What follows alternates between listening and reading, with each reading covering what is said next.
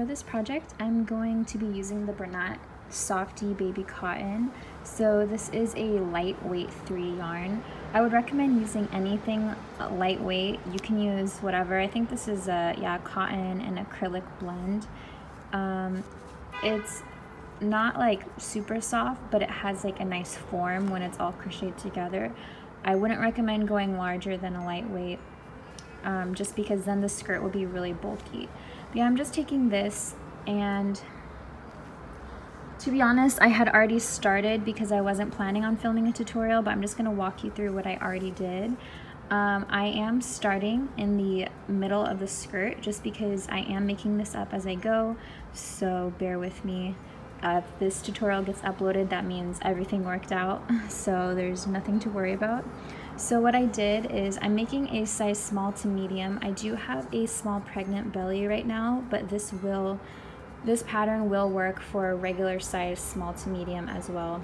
So all I did was I made a slip knot and chained a total of 74. Then I went back on that very first row and I did a row of half double crochets. So to do a half double crochet, pretend this is the first row. I'm so sorry, this is so unprofessional. So you just wrap the yarn around the hook and then you go through the very first chain of the row, yarn over, pull through. You'll have 3 left on your hook, then you yarn over, pull through all 3. That's a half double crochet in US crochet terms. So all I did was went along that very first row, placing 1 half double crochet in every chain. When I reached the end of the row, I chained 1 and then began placing my second row of half double crochets. So that's where I'm at right now. So if you want your skirt to be longer, this is going to be the length of the skirt. Mine's going to be a little bit on the short side. You can make this initial row as long as you want it to be, depending on how long you want your skirt to be. So I did a total of 74 chains, and also I forgot to mention I'm using a size 4mm hook. So basically I'm just going to go back along this row, placing 1 half double crochet in each chain, and I'm going to do this for about 15 to 20 rows. So this is going to cover the bulk of my front side. So I am going to be decreasing along the outer sides to do more of like a hip curve, but for now I'm just doing the bulk of the work, probably around 15 to 20 rows. I will let you know exactly how much that ends up being for me for my size small to medium. So I do just want to point out to make sure you are not skipping any chains, so that last chain in the row will be kind of curved. So just make sure that you're placing a half double crochet in that very last chain as well. So when you reach the end of this row and every row, you're going to just chain 1, flip over your work, placing a half double crochet in that very first chain of the row.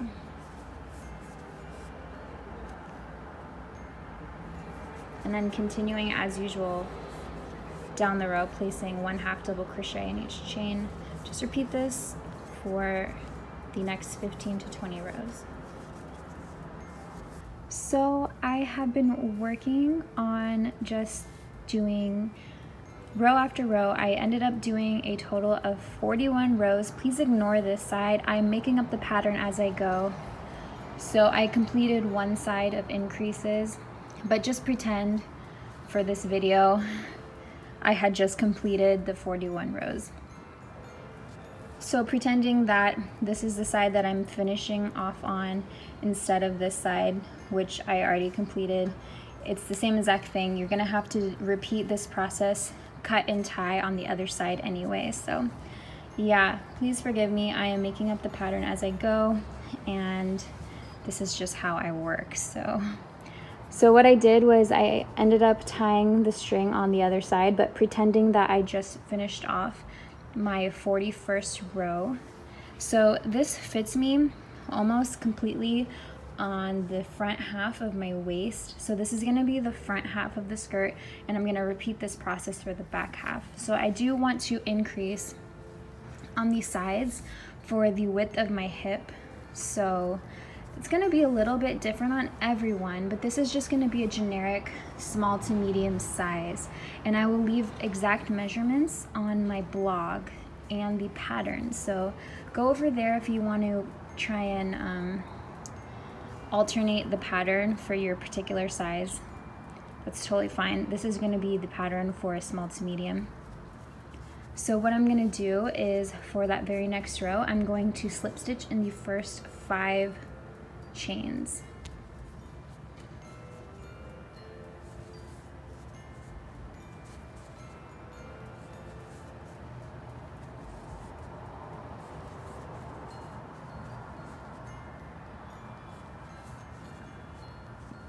Once I have slip stitched in the first 5 chains, then I'm going to continue the row as usual. So I'm going to chain 1 to bring up the work, prepare for a half double crochet, go through that very next chain, placing 1 half double crochet.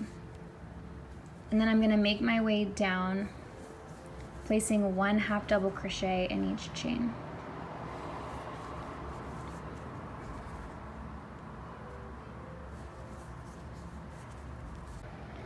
So now I've reached the end of the row.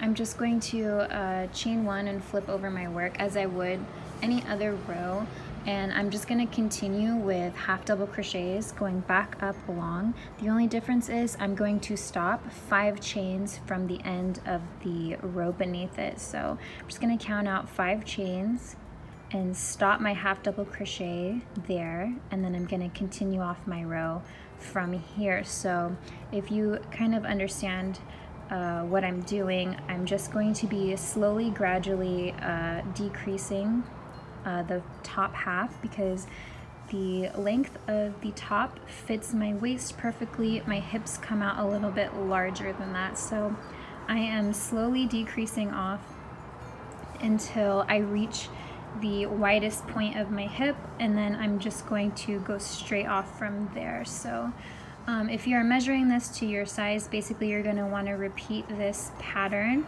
of doing half double crochets, but every row at the top only, you are going to either skip.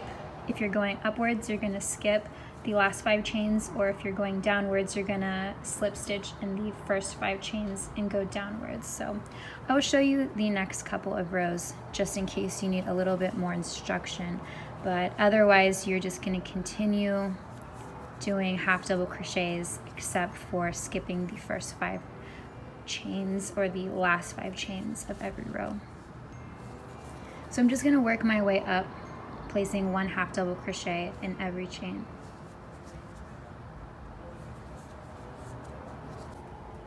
So now I've stopped my row I'm working on because I have only 5 chains left in the row beneath it. So now I'm going to end this row and prepare for the next row. I'm going to chain 1, flip over my work. And usually after we chain 1, we place our first half double crochet or stitch in that very first chain, but we are going to be skipping this for the slip stitches. So I'm going to go over to the next chain, placing my hook and doing a slip stitch, and I'm going to be placing 1 slip stitch in each of the first 5 chains.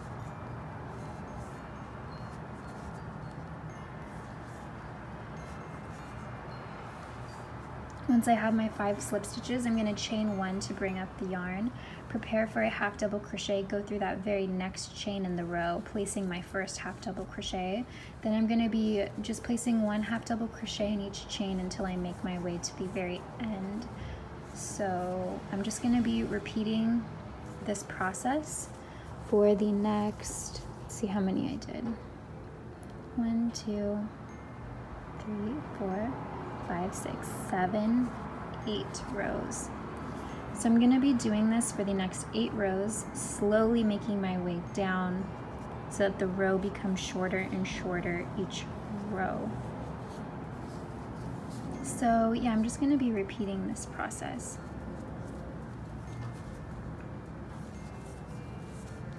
So now I've finished my side. I did an additional 8 rows, including the 5 chain decrease only along the top. So I'm just going to cut and tie this off.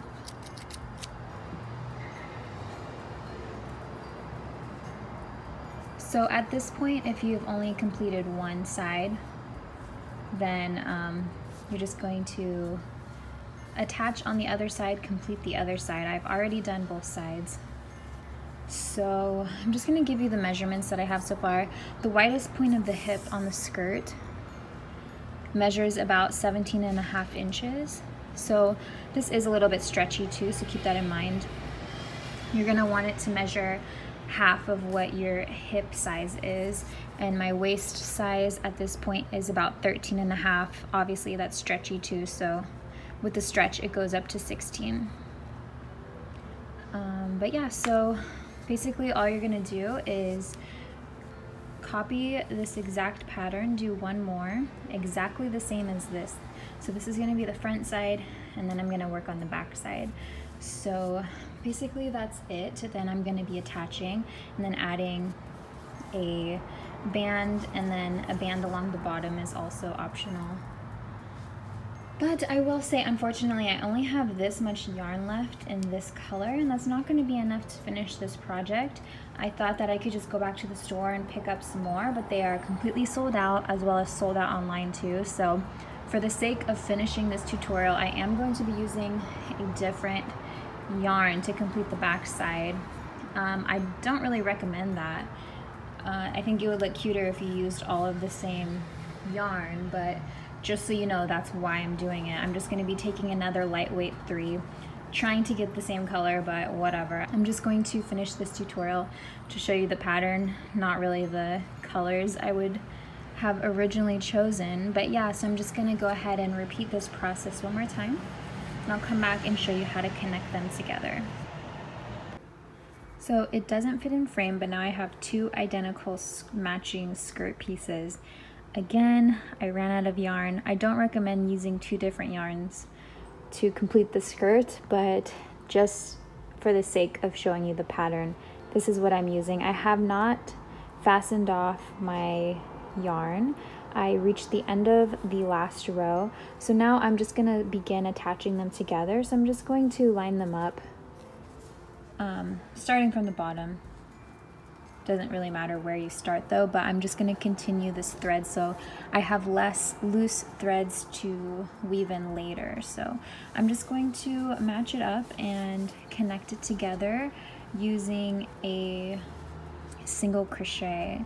So I'm just going to go through that very first chain, the bottom of the back side or the front side. I'm going to kind of weave in this piece as well as I'm working. Just going to yarn over, pull through these 2, and then as I go, I'm going to go through the front and the back piece together. Yarn over, pull through, yarn over, pull through 2. So I'm going to be single crocheting these 2 pieces together, just making my way along until I reach the top of the skirt.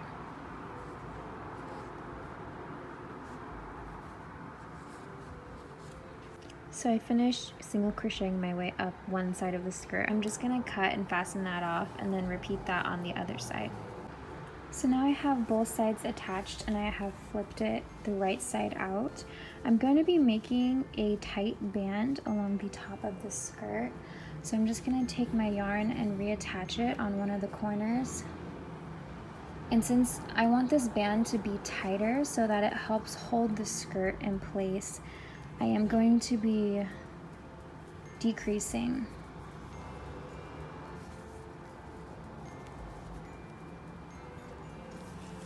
So I am just going to do a basic row of single crochet all the way around the perimeter of the skirt.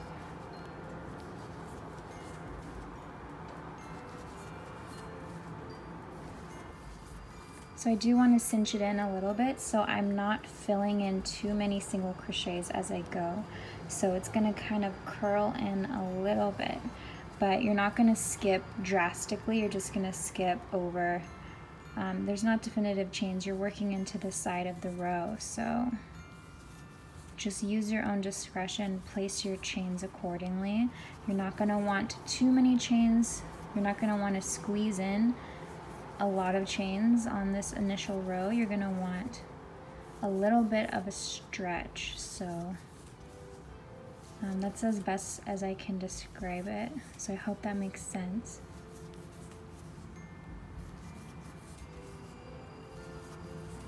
So as you can see, that's what I'm doing so far. It's not too much, but it kind of does cinch it in a little bit. So I'm just gonna make my way all the way around the skirt with this initial row of single crochet. So I've made my way all the way around. I'm gonna be working in rounds, so I'm not gonna attach this row together. I'm just gonna go straight over and begin working on the second row. So now you do have definitive chains that you work through. I'm gonna be weaving in this piece as I go. So I am going to be placing decreases. I'm gonna decrease twice in a row right as I begin this side of the second row, and I'm gonna decrease twice in a row along the side where it connects to the back. Then I'm gonna decrease twice on the back. So I'm gonna show you this first decrease, and then you can just continue around. So continuing with single crochets, place your hook through the very next chain, yarn over, pull through, place your hook through the very next chain after, yarn over, pull through, and then pull through all 3 chains on your hook. Then place 1 regular single crochet and then 1 more decrease. So this is going to be the 2 decreases in a row. So yarn over, pull through, go through the next chain, yarn over, pull through, yarn over, pull through all through 3. Now I'm just going to be working as usual until I reach the other side, where again I'm going to place a decrease, 1 single crochet, decrease. Then when I work my way over to the back, decrease, 1 single crochet, decrease, and then work my way over. So I hope that makes sense.